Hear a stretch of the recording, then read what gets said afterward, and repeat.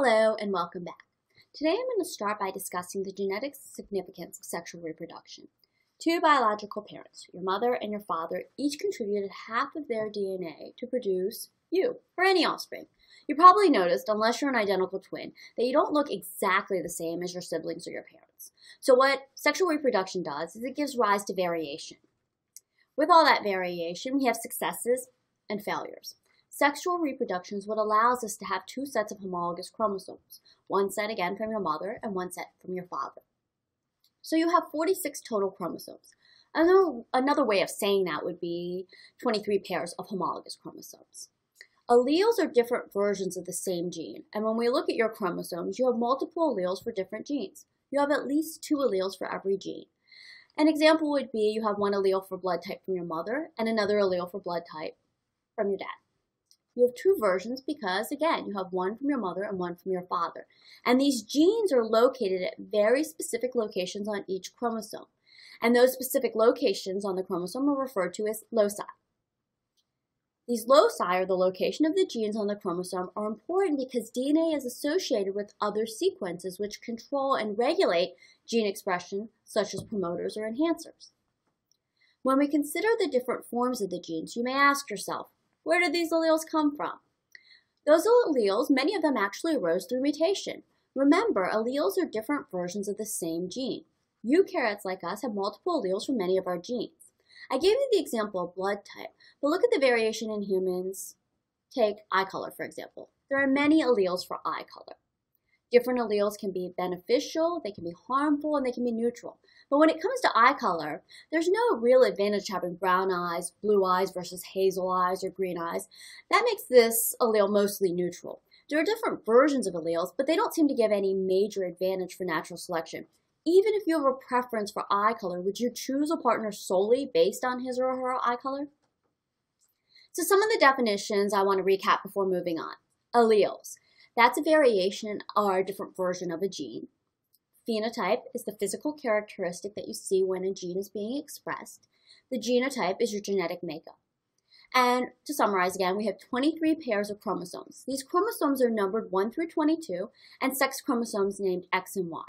You have a pair of each chromosome, 1 through 22, one from your mom and one from your dad, and you have 2 sex chromosomes. You're either XX, which makes you female, or XY, which makes you male. And each matching pair of chromosomes are called homologous. Now, 2 new terms I want to introduce. Homozygous, not to be confused with homologous, and heterozygous. Homozygous means you have 2 identical alleles for a specific gene. And heterozygous means you have non-identical alleles, or 2 different versions of the allele.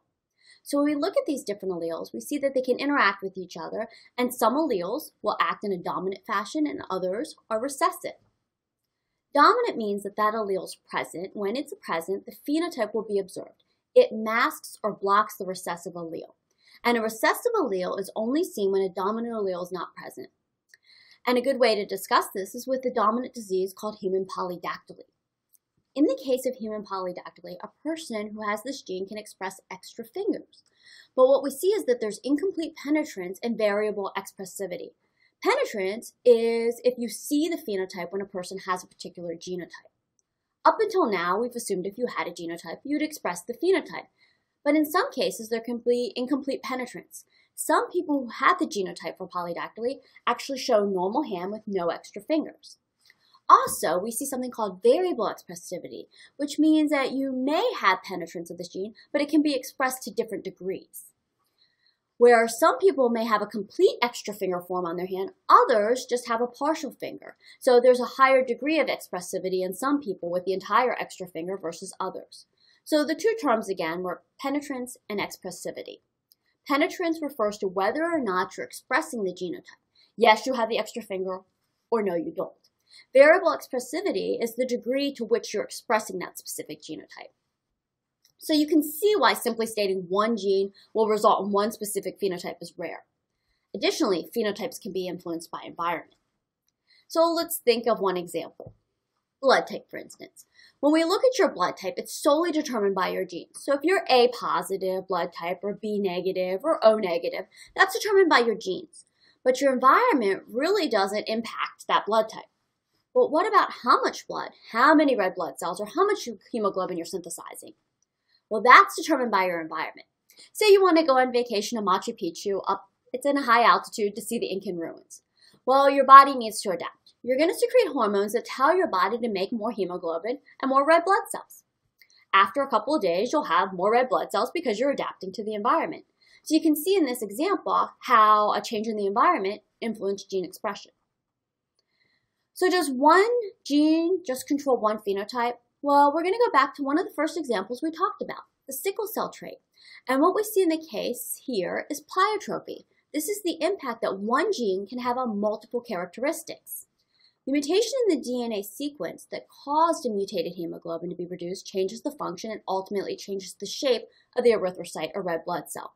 But there's actually multiple manifestations or phenotypes due to this gene mutation, where you can see physical weakness in people, anemia. Also, you can see some protection from being infected by the parasite that causes malaria. So one mutation in one gene actually causes multiple physical manifestations.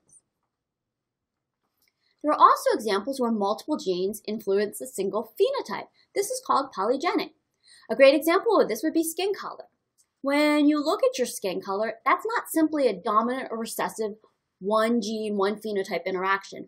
There's actually over a dozen genes involved in determining one physical trait, which is your skin color. And the last type of gene interaction we're going to talk about is epistasis. And that's where one gene product masks the expression of another gene. So gene products can interact with each other, and you can get phenotypes that aren't necessarily what you would expect with one specific genotype. So imagine a mouse with a mutation, and that mutation forms an eyeless mouse. So this mouse is born with no eyes. Well, that's going to mask the gene for eye color. So you have one phenotype and one product that has been influenced by the expression or observance of another physical trait. An eyeless mouse, you're not going to know what the genes were for eye color. In our next lecture, I'll discuss how hormones can affect gene expression. See you soon.